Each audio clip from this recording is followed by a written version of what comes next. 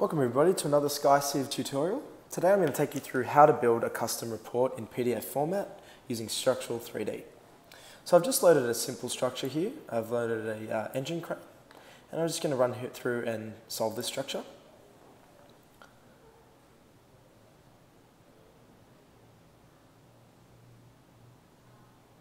Okay, so once solved, I have my analysis report button here. So I'll just click that and it will bring up sort of like a generator for our analysis report. So I'll just take you through the different sections of it. So this area is to what to include in the report. So it gives us a few options of how we can select and deselect some of the areas that we can include in our report. So I have title page selected on. I have job setup, which is how the structure has been built, what nodes, members, section properties. And I'll just run you through the third option, which is our single member reports. So I'll just check that on and you'll see that this opens up. Now what this allows you to do is to build a custom page that represents each individual member. So you're actually individually analyzing each of the members, showing graphs, showing the section properties, the min and max of the stresses. You can really customize the results that you want to produce.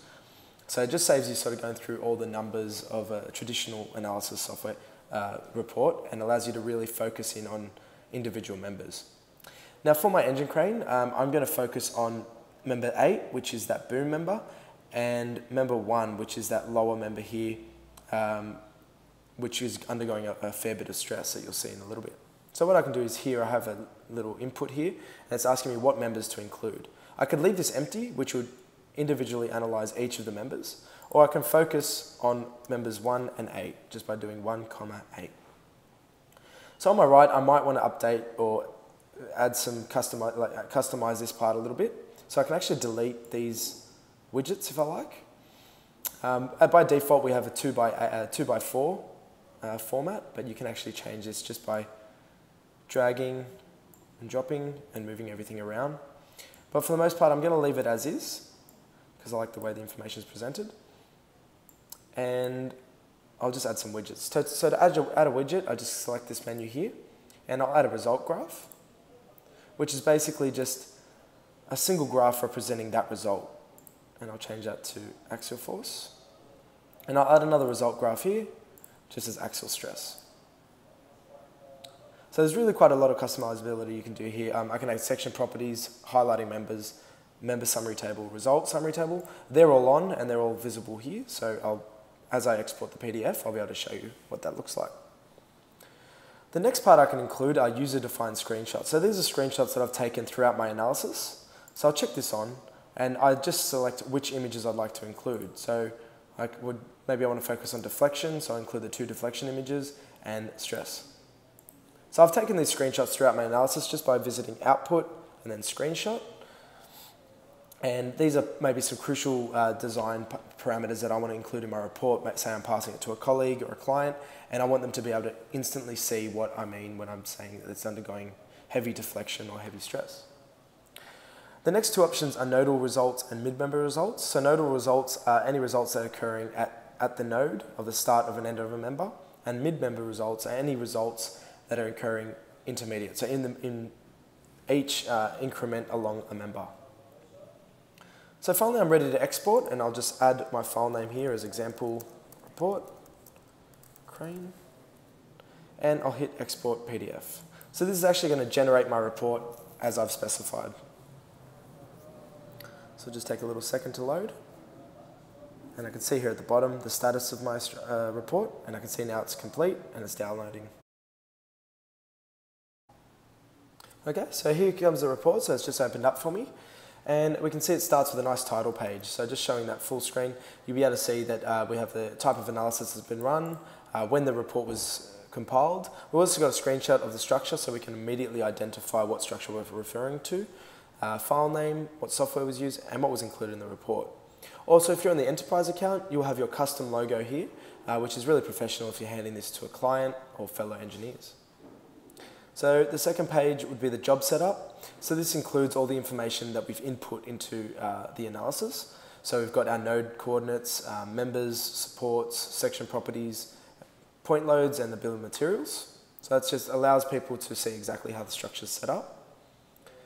The next is the user-defined screenshots. So here we have the screenshots that we've chosen to include throughout our analysis. So we can see these two diagrams both show the deflection of the structure, and I can see, I can pass this on to anyone and they'll understand immediately that this is deflecting or deforming in this way by 83 millimeters at this end.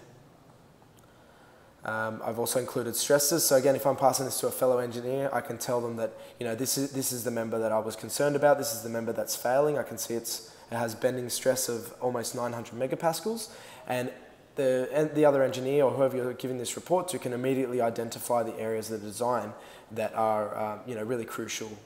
The next is a new function that we're really, really excited about. So this is the single member analysis function. So this actually breaks down the analysis into individual members. So I can see here we're focusing on member 1. So we have member 1 in the structure, which was that member that was undergoing extreme bending stress.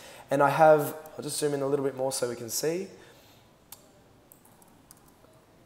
So now I have my member summary table, which I've included as a widget. I can see the member length, what it's made of, the fixities, and if there's any reactions at this point.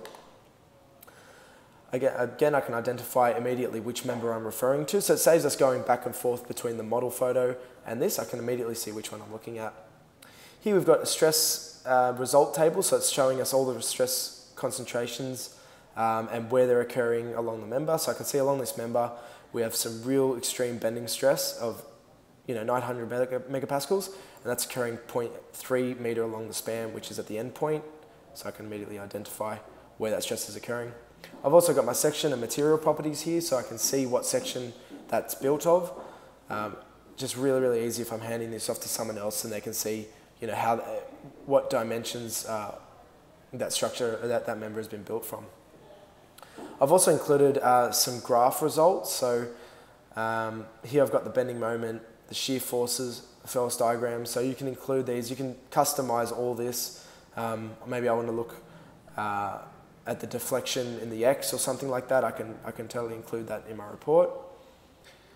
I've got local displacement and I've got axial force. So again, these are completely customizable. So if I go back into here and I want to change that, let's go analysis report, and maybe I want to change that one of these results to torsion stress, for instance. And then I just hit export. That'll update for me, and that will now be a torsion stress graph.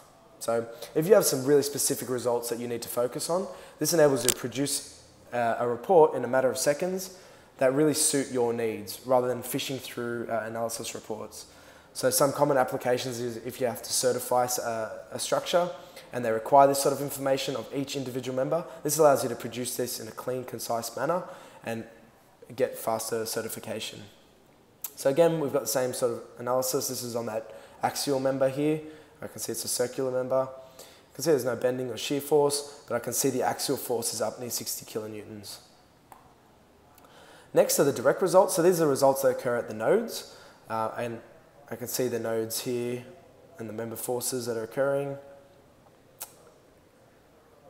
And buckling analysis. And then finally we have intermediate results, which are results across each of the members and incremental along each of the members. So here it allows you, there's little asterisks and stars to denote, hashtags and stars to denote where the max and mins are, and I can easily identify them. So that's it for the report. So feel free to have a play with it yourself, and we look forward to hearing your feedback, any features you'd like to see added to the reporting, and how useful you're finding it. We'd be happy to hear from you. So thanks again and happy reporting.